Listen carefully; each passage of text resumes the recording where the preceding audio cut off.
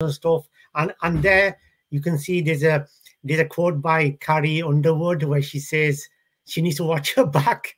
and, and because you performed at the age of only 17. Yes, with Carrie. It was her very first time in Wales, and the UK leg of her Cry Pretty 360 tour. So I was super excited to be a part of that. And she was extremely kind, so down to earth, and just incredible to spend time with. I was able to spend a little bit of time with her backstage before the show.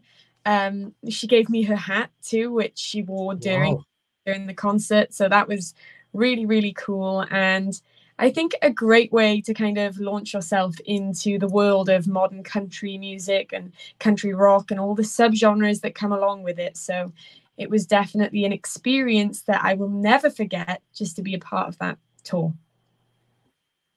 It's amazing that I've seen, and whether it's someone who's really had a lot of success, like Carrie Underwood, and when you search it's like an encyclopedia comes up on YouTube, like it's loads and loads of stuff. And the same with Shania Twain or all these big acts and stuff.